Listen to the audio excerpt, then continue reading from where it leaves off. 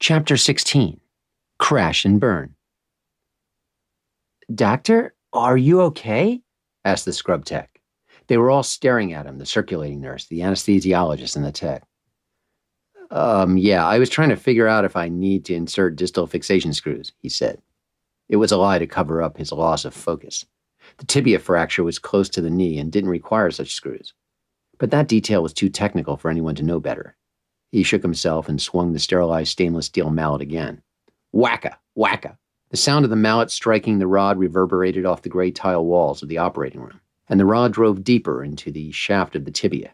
Blood spurted from the wound with each strike, spraying red all over his surgical gown.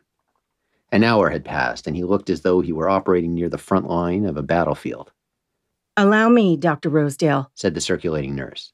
He obeyed, setting the mallet on the instrument tray, and stepped back.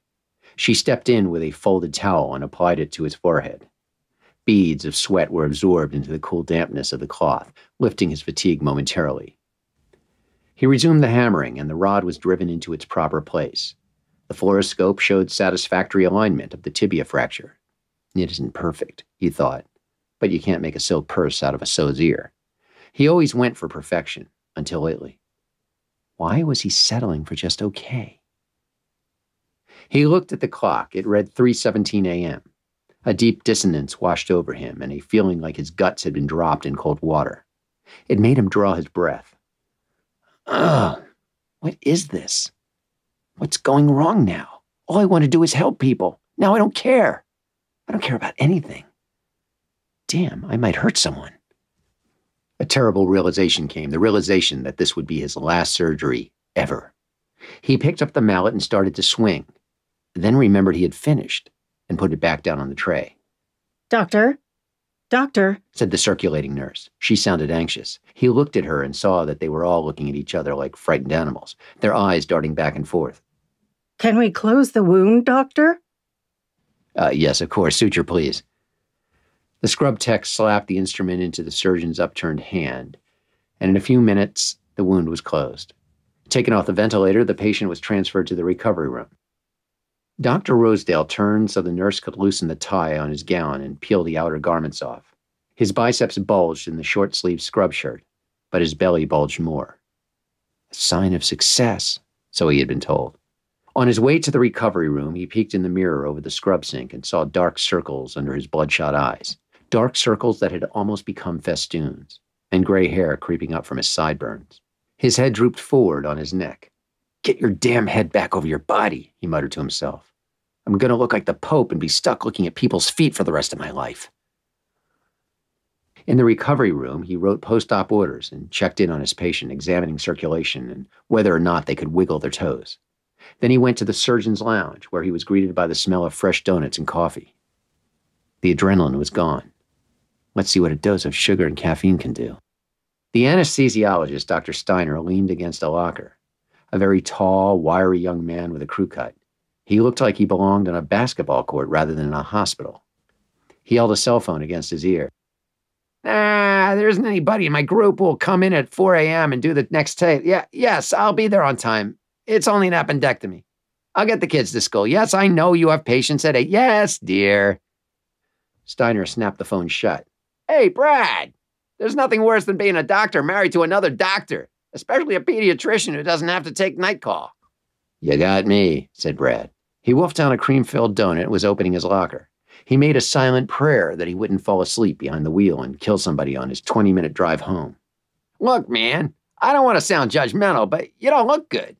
Do you need help or anything? Want to talk?" asked Steiner as he bit into a multigrain bagel.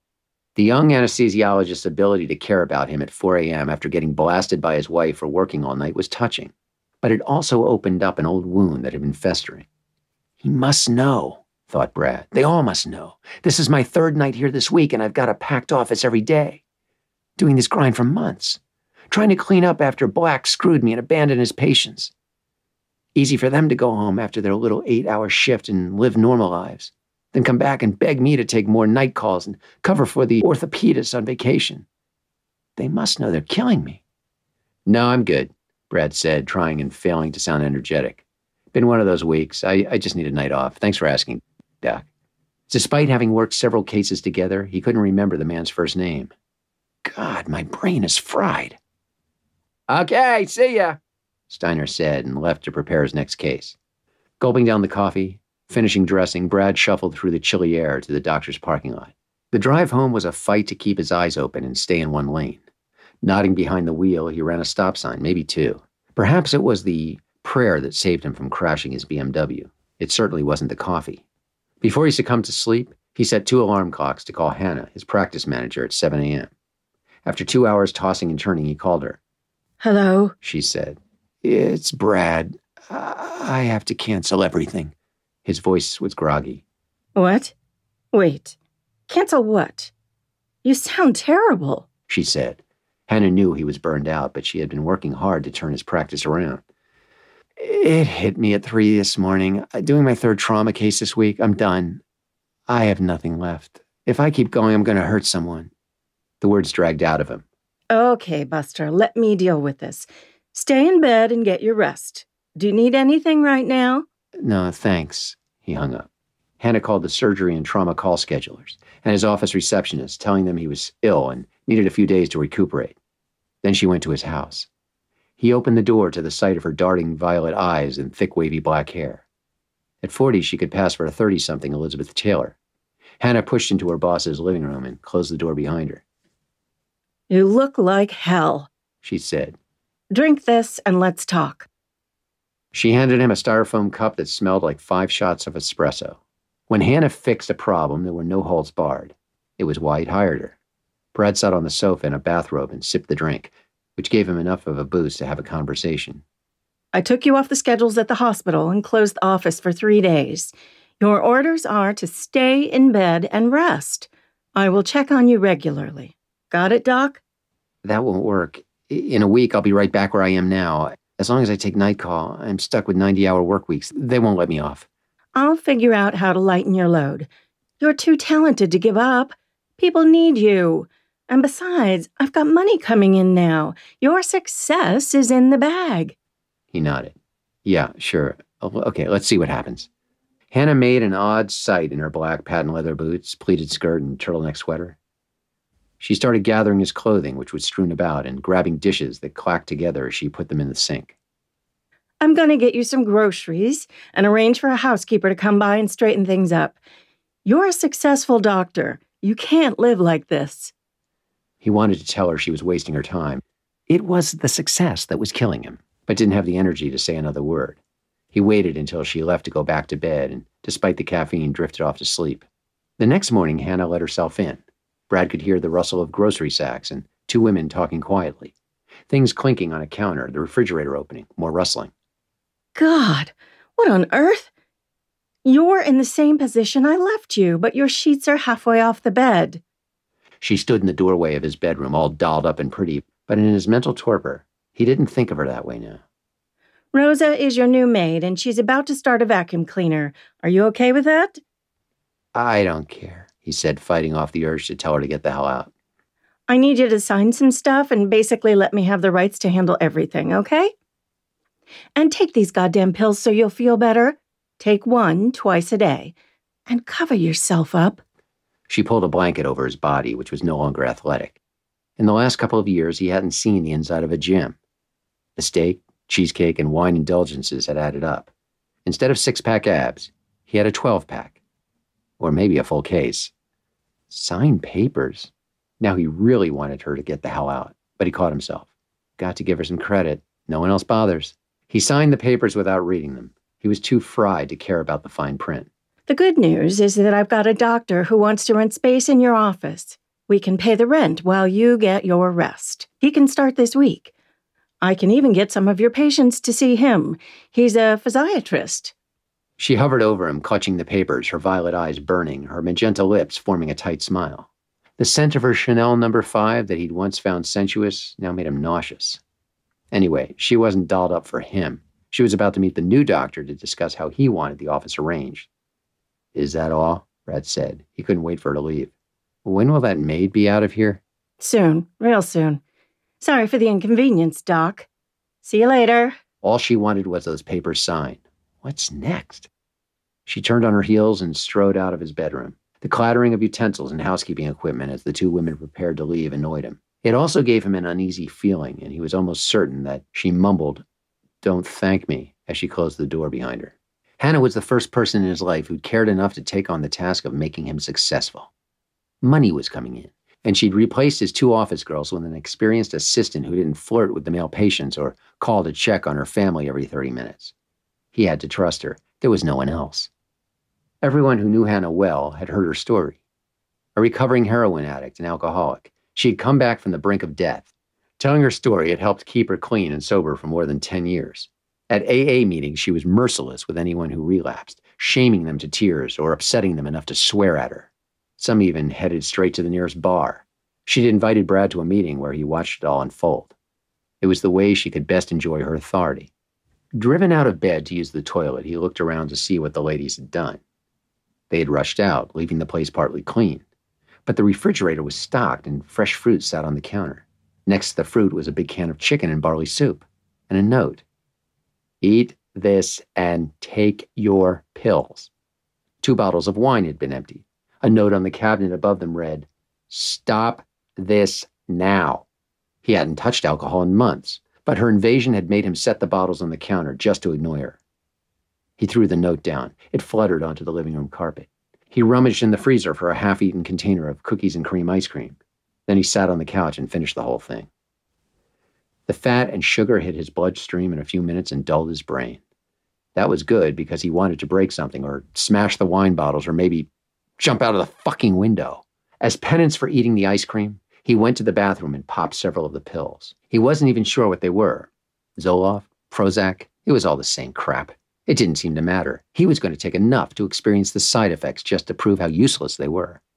The next day, Hannah let herself in and didn't even bother to knock. He was in bed watching Star Trek reruns.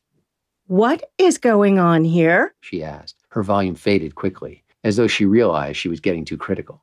"Hey," was all he had to say. Mr. Spock was his favorite guy. Imperturbable, with an answer for everything. Insufficient facts always invite danger, Spock informed his crew members as Hannah called out from the kitchen. "You and that goddamn Star Trek. Hey, you didn't eat the soup. And I didn't leave this fruit here to decorate your apartment, dude." Her heels clicked out of the kitchen and onto the tiled bathroom floor. "How much Prozac did you take? Half the bottle is gone." "I took enough. They're worthless anyway." Hannah stood at the foot of his bed, well-dressed, her makeup and eyeliner meticulous, her thick black hair freshly styled. And yet he felt nothing. "Hold out your hand," she said. He reached out towards her and watched his hand shake. "You have a tremor. You overdosed. Do I need to get you admitted or what?" She counted out 2 pills and put the rest in her purse. Then she got serious. "Look, Doc, the money is running out. It's been 2 weeks since you've worked. We need to do something. When can you start seeing patients again?" The money is running out. The words ricocheted in his head and bolted upright, as if hit by a shot of adrenaline. What? You said money was coming in. You have another doctor paying the rent. I'm not spending it." He turned in his bed, planted his feet on the floor, and started to get dressed. "Not so quick, Buster. Let me explain." "Explain?" He had been screwed over by people paying money games. "This better be good," he said. He mumbled under his breath, waiting for her answer. Standing up made him dizzy, and he almost fell while putting his pants on. That was the Prozac. He sat on the bed and waited for her to start talking, and for the room to stop spinning. "Dr. Murphy can't pay the rent until his collections come in. He applied for a practice startup loan, but it hasn't been approved yet. Your collections are coming in, but I had to take some extra for the long hours I'm putting in. You're broke, dude. I am opening the mail every day hoping another surgery collection check will come in, but you screwed yourself taking all those extra trauma calls. Half the patients you operated on didn't have insurance." Something stunk bad. He got into his pants and a black polo shirt, walked out of the bedroom, and sat down hard on the couch. The room swam, but he ignored it. "I'm broke? Your new doctor can't pay his rent? And you gave yourself a raise?" The blood throbbed in his temples and his face flushed hot. He felt himself tighten until he thought he would explode. "Ugh!" he said, leaning forward and grabbing his hair. It was a low groan, which he tried unsuccessfully to contain. He looked up, and the empty wine bottles taunted him from the kitchen counter. Lunging off the couch, he flung himself towards them, raising one bottle high overhead and smashing it hard into the floor. He threw the other down so violently, he felt something tear in his shoulder. Shards of glass bounced from the tile floors, hitting the ceiling, the walls, his chest and legs, showering down everywhere. Oh, God! Hannah gasped as the first bottle crashed and broke into 100 pieces. Ducking, she turned her pretty face away from the destruction. As the second bottle exploded into 1,000 pieces, she protested, I didn't do anything! It felt good to break bottles and to scare the shit out of her, but he could have hurt her accidentally, and he didn't want to go that far. Are you okay? She responded to the sudden fear in his voice. I'm not hurt, but hell no, I'm not okay with this, she said, standing up and facing him. She pulled a tissue out of her purse and dabbed her eyes, although he didn't see any real tears. And then she started talking. She spoke about how hard she had worked to help him, and how sorry she was about the bad things that had happened, beginning with the predatory Dr. Black, and on through the office manager who'd defrauded him. While she spoke, she carefully got herself between him and the front door. He had calmed. Wanting to salvage the situation and perhaps dig up some truth, he said, Hannah, you are a great crisis manager, a skilled nurse, and I believe you wanted to help me. But I reviewed my financials a week before I stopped working, and money was coming in then. If it's true that I'm broke, then you must have gone through tens of thousands of dollars in a few weeks. And that story about my storage locker, here you are, the only person with the key, telling me $50,000 of stuff is gone. Tell me more. Bang, bang. Police, open up. Hannah turned a shade of green and shrunk away. What now? Said Brad. He got up and opened the door to see two of Fremont's finest uniformed officers. A large man with his hands on his hips, and a smaller lady with fiery red hair and a baton in her right hand. Your downstairs neighbor said it sounded like gunshots went off in your apartment. Do you have a gun here? Asked the female. No, I don't. And it wasn't a gun, it was... He tried to find words that wouldn't get him in more trouble. I dropped a wine bottle on the floor. It hit hard and broke. May we come in and take a look? Said the large male officer. He must have been 6.5 feet tall and over 300 pounds. Sure, said Brad, moving away from the door as they entered. They scanned the place with trained eyes. Brad was ordered to sit on the couch and not to move, while the female officer took Hannah into another room to interview her. You been drinking, buddy? Asked the big man. Not a drop, officer. The bottles were already empty. The man finished his investigation, and the women came back to the front room. The female officer called it in. We have a depressed doctor who may have gotten a little psycho about his finances and thrown a couple of wine bottles on the floor. His office manager is here and has talked him down. There are no weapons and nobody is hurt. She promised to keep an eye on him and get him some help. We'll let the neighbors know everything's okay. The officers left, and Hannah swept up most of the glass. Wear your shoes. I'll have Rosa come over and clean the rest up. Don't bother. I got it, Brad said. By the time the police were done, he'd put it all together. She was as good a bullshitter as she was a crisis manager. Are those new shoes? And what are you driving these days? You need to tell me the truth. He pushed her for the answers. The police visit had him on high alert, and his mind was spinning. The shoes are not new. They're just well cared for. And I'm driving a Lexus. So is everybody else. Or like you with your BMW. What does that prove? She was arrogant now, as though the police getting called because of his outburst had exonerated her. Last month, you were driving a 10-year-old Camry. Nice upgrade. I'm sure I paid for it. It hurts to hear you say that, Doc. My Camry was stolen out of the parking lot at your office, and I made the down payment on my Lexus from my savings. Take your pills and call me when you feel better. She marched out and slammed the door. The officer, still parked down the street, watched her descend the stairs and disappear into the parking lot. I have a bad feeling, said the cop. She convinced her partner to watch for another 10 minutes. When there was no sign of further activity, they drove back to the station. Brad took his pills correctly this time, and recalled that the medication could take a few days to kick in. That day, he watched TV until it bored him. Then he stayed in bed and ruminated about Hannah, unable to decide if she was giving him tough love or playing games with his money. Anybody capable of getting him so damn mad the cops were called couldn't be all on his side. The whole situation reminded him of the office manager who played him and took off with his money, and Barney Black, who had seduced him into signing that rigged contract. He thought back to the day his conniving father, really just a lousy stepfather, tricked him into thinking he was helping his family by giving up the paper route money, and Mr. O taking advantage by feeling him up when they were alone together in the garage. All of them using me, playing me like a fool, while I was trying to do the right thing and help others. Damn them all.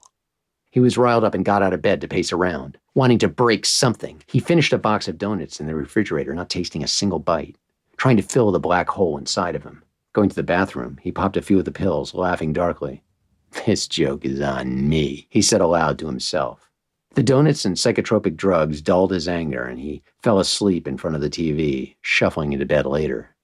The next morning, he was awakened by a bright ray of sunshine that fell across the bed, and discovered he felt good enough to throw on some sweatpants and a t-shirt and go out for a walk. He ended up at a strip mall with a Barnes & Noble. He worked through his favorite sections, eventually making his way to psychology, where he found a couple of books on lying. One titled Psychopaths Next Door caught his eye. The idea of figuring out why people wanted to cheat him held his interest for a few minutes. But the self-improvement books were more interesting. Thoughts and Feelings, a cognitive behavioral therapy workbook, had exercises that looked clever and detailed but laborious. He didn't want to dig up all that right now. He was looking for a title that would jump out and inspire him. How do I get out of this hellhole my life has become? Aha! That would be a good title for a book. Then he saw it. Final Exit, The Compassionate Guide to Self-Assisted Suicide. Reading the front and the back of the book, a warm feeling bubbled through him. He took it straight to the register and bought it along with some Godiva chocolate bars. Then he went home to learn about the best way to end it all. The book uplifted him, and he enjoyed the birds' musical singing outside. He heated a can of soup, savoring the rich aroma of the hot and hearty chicken broth and the taste of barley on his tongue. He finished with a large serving of fruit, which he cut into slices and arranged in a colorful pattern on his plate before eating. I feel like a condemned man enjoying his last supper, he thought, and it made him laugh out loud, a real belly laugh. He was going to get them all back, all those people who had played him. He would make the final play. That would be a great title for the book he had just read. Final Play. He washed up and put on a clean button shirt, slacks, and dress shoes. He had to look good for the pharmacist who would fill his self-prescription for sleeping pills.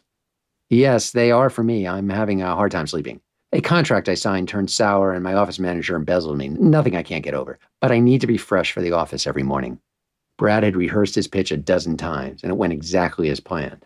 The bags under his eyes were real and made it convincing. Okay, Dr. Rosedale, I can fill you this once. I have filled prescriptions for some of your patients, and I know how busy you must be. But if your sleep pattern doesn't improve, be sure to get some professional help. You got it. Thank you. There was no law broken, and the pharmacist had no idea the doctor had been given medication for depression and anxiety. He had gone into an ethical gray zone, but it wouldn't matter for long. After exiting the pharmacy, Brad entered a liquor store 3 doors down, where he bought a fifth of 80-proof Stolknaya vodka. 2 hours later, the downstairs neighbors heard a big thud above their ceiling and called 911. Dispatch sent out a call for nearby police officers. Neighbors heard a loud noise again over on Santa Clara Avenue, same colors as last week. We got it. That's our doctor, returned the officer with fiery red hair. I have more than a bad feeling now, she told her partner. Bang, bang. Went the male officer's heavy fist. Police, open up! Bang, bang, bang. Kick it open, said the redhead. A large booted leg raised and thrust forward with enough force to break the door open. The female officer rushed in with her gun drawn. Then she holstered it. Call the paramedics. Brad lay on his stomach in the kitchen, a plastic bag halfway on his head. An empty bottle of vodka and a pill bottle were on his bed. The only article of clothing he wore was a soiled pair of briefs. She found a sluggish pulse. I think he's still alive. Turn him over. The big male officer lifted the unconscious man's shoulders and gently rolled him onto his back. The officers weren't sure if they should initiate CPR, as he was breathing shallowly. His pupils weren't dilated, but he was cold and clammy. Fortunately, the paramedics arrived in record time and went into action. They had the victim intubated and an IV started in less than a minute. They carried him down the stairs in a stretcher, an officer following them and squeezing the bag to get air into Brad's limp body.